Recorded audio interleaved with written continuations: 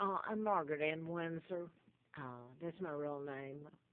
The name given me when I was kidnapped from Buckingham Palace um, was Peggy Ann Dempsey. I married Childers. They brought me to Moulton, Alabama in 41, dropped me off in a pigsty, and I grew up in horrible conditions and was told I was Peggy Dempsey. And both twins were actually dead. They were born out of wedlock to Lina Dempsey, and she murdered both of them, and the family covered it up. So I grew up in those conditions, horrifying. And then I wrote a book about mind control, 77 to 78. And I'm showing this because Larry Flint flew me out during a campaign to replace Congressman Larry McDonald, a doctor, in Atlanta at Piedmont Hospital. Larry McDonald had been shot in the guy in Lawrenceville while I was doing the book, Georgia, and the guy was programmed to shoot him and kill the attorney. Now then, I'll give you a little background on it. And I went to the FBI because of the harassment and torture of me and my sons.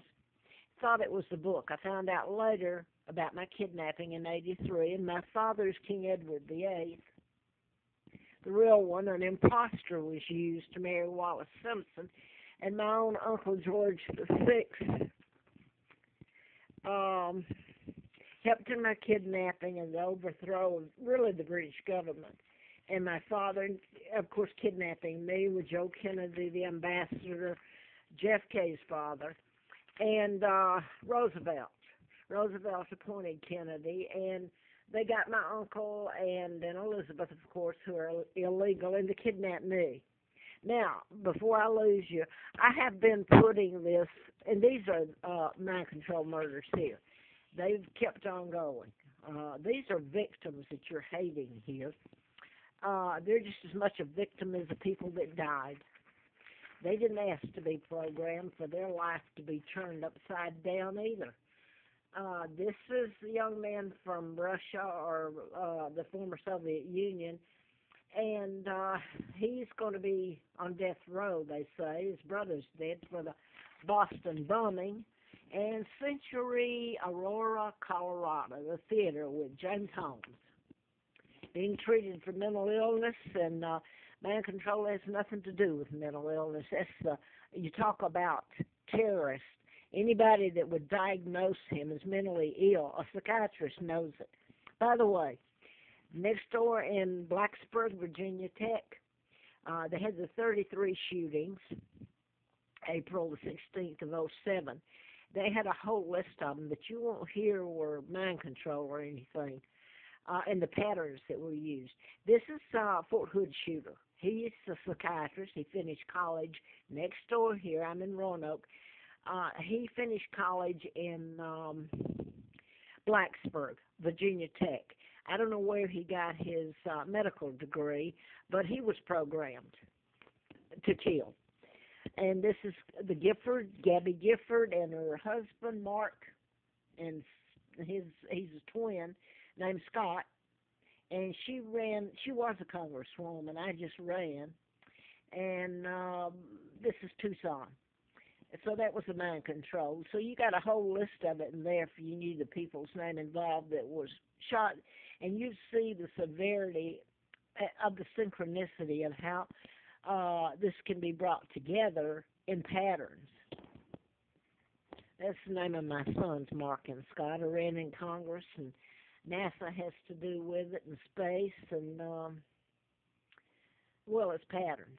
Now then, I want to say this real quick. I had a letter from the FBI when I was doing the book, the U.S. Attorney, and Harper out of Atlanta, and back on my dad's birthday, by the way, June the 23rd. Of course, the year was 79.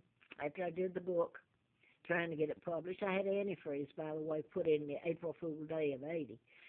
But on June the 23rd of 79, I had a letter from the U.S. Attorney's Office. And what it said was national security involved. It's an ongoing investigation. So this has been ongoing, the patterns and the murders using mind control. And I found out what people are like. Um, if I walked up to some of these people today and I knew it was going to, well, anyway, they do not want to hear about mind control unless it's happened to them and the use of it. And you can take a plain down program, the pilot or the controller, or you can, well, like these mass murders, or it can be one, like Yen Zorings is in prison in Virginia, and his girlfriend or friend, Elizabeth Haysom, is in Goochland, Virginia prison for a murder they didn't commit of her parents, Nancy and Derek. They were tried in Bedford in about 87 or 88, and they're still in prison. Okay, now then, I have told about planes.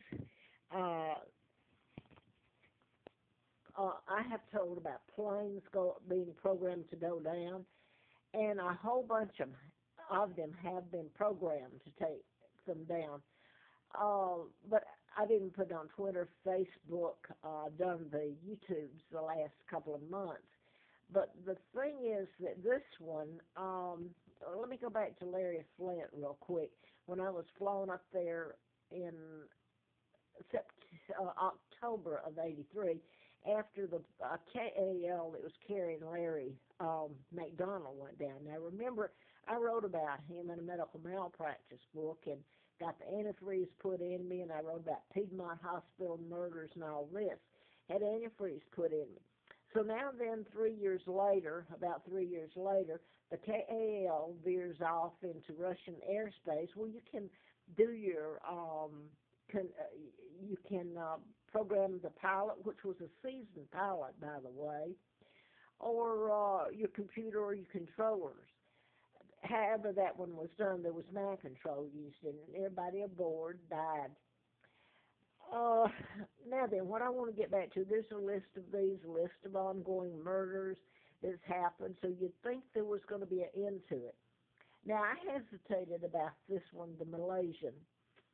But the only thing at first that made sense to me, and I did put it on Twitter, and I put it on Facebook, and I put it on YouTube, but I didn't want to commit myself to it because I wasn't sure. Okay, the one thing that fits into all of it, but you have to have a history on timeline and all that, is the 37-0. Very important. Okay, the other thing is the USS Kidd, the name Kidd, K-I-D-D, used in it, and you have to go back in time and now to fit it together. The other thing now is recently where I've been staying, here, because I've been gassed and everything used on me. I'm allergic to chemicals, so I have had my illness used against me, and the cops, the law enforcement's involved in it all. So, and then I've been made to look everything but who I am, okay? But I want to say real quick, prior to this, the Quality Inn Airport here in Roanoke was owned supposedly by Germans, who I like. God help me, they helped the Brits save my life, and a few Americans did. But I want to say this, it changed ownership. Supposedly, that's the way it's playing out here, and that's what I'm told, and that's who's here. Shaw, S-H-A-H, from India took it over. Now, that's a group that came into here, Roanoke, and in '94, I believe, they took my money out in Troutville. That's 11 miles from here. And Sonny Shaw owns most of these, and they're all the same family. And I was told that the family that come in and bought this is related, and I'm sure they are, S-H-A-H. And that's the name of the pilot, where the simulator was brought in, and of this airline, Malaysian Airlines. So there's more to the pattern than first met my eye. But anyway, that's the connection there, the Shaw, S-H-A-H. And this goes back, Sonny Shaw, back when I rented in '94 out there on Plantation Road, Budget Inn. And this was a relative of his, and Sonny may have owned that one. But I paid hard-earned money. I couldn't get